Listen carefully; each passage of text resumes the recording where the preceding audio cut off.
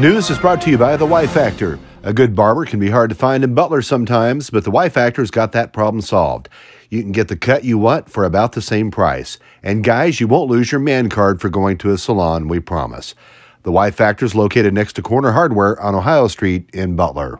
A pretty nice weekend on tap and even warmer for the first part of the week. Your forecast is coming up. There was a little excitement this week at the Bates County Memorial Hospital. While the situation might have seemed quite real, in actuality it was only a drill as personnel donned masks and protective suits while working through a simulated Ebola outbreak. The Centers for Medicare and Medicaid Services, known as CMS, require that hospitals do regular drills for situations like this, and Ebola was chosen because people are traveling internationally more often. According to Carmen Matter, Infection Control Coordinator at BCMH, Ebola is highly contagious, and this scenario helps everyone be prepared for the unexpected. Participating departments included Infection Control, the Emergency Department, Emergency Management, EMS, Housekeeping, Safety, and Patient Access. Emergency Department Director Troy Trumbore and EMS Supervisor Russ Wisenand were instrumental in training their staff for these scenarios leading up to the surprise drill. This particular drill took several months to plan, and the hospital will be holding more in the near future.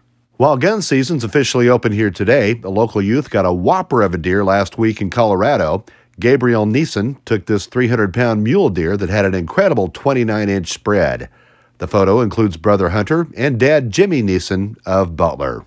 As the holiday season approaches, a lot of things will be going on locally, so you might want to mark your calendars. Ladies' Night Out will be happening in Butler on the 25th, 5 to 9 p.m. with great deals on local shopping, some time to socialize and have fun. And don't forget the Adrian Christmas Parade on the 30th and the Butler Christmas Parade on December 7th. Likewise, the Appleton City Christmas Parade will be the 7th as well. A little further down the road, there'll be a Christmas craft show at Kern Center in Rich Hill on December 14th.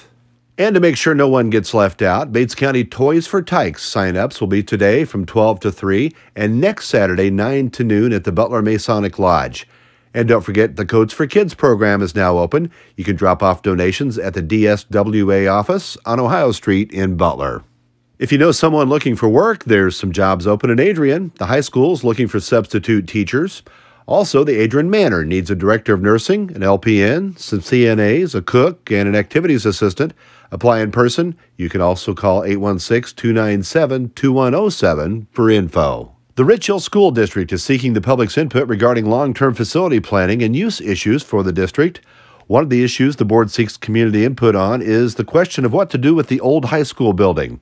You can see a video that shows the current condition of the old school building and fill out a survey by visiting the richhill.k12.mo.us website, where you'll find a link to the survey on the left side of the page. In other school news, congratulations to Miami Students of the Month, Ava Bowers, Hannah Gillis, Caleb Nelson, and Charlie Chambers. And congratulations to Hunter Nelson of Adrian High School, who was recently honored with the DAR Good Citizen Award. And real quick, here's our Bates County flashback of the week. A flyer for Skyview Drive-In. This one is from the early 1960s. Skyview Drive-In Theater was located on Old Business 71 Highway near the current Butler High School football field location and was a popular place to go on weekends for many people for many years. The theater was closed and then demolished in the early 1990s, putting an end to a long-time Bates County business. In obituary news, Robert Collins, 77, of Rockville, passed away November 13th in Kansas City. Services will be 10 a.m. Monday, November 18th at Molinex Funeral Home in Butler. Visitation will be Sunday evening from 5 till 7 p.m. Weather is brought to you by Right Choice Truck and Tire. We've got diesel treatment at a price for less than the big guys, and you might want to make sure your tires are good to go for the winter. Right Choice is located on the Butler Strip next to Casey's. Upper 50s today and lower 50s tomorrow. You can't beat that. We'll actually slip into the lower 60s by Tuesday. Then a cold front comes to visit later next week that'll push us back into the 40s. Likewise, we won't see overnight lows below freezing until midweek as well.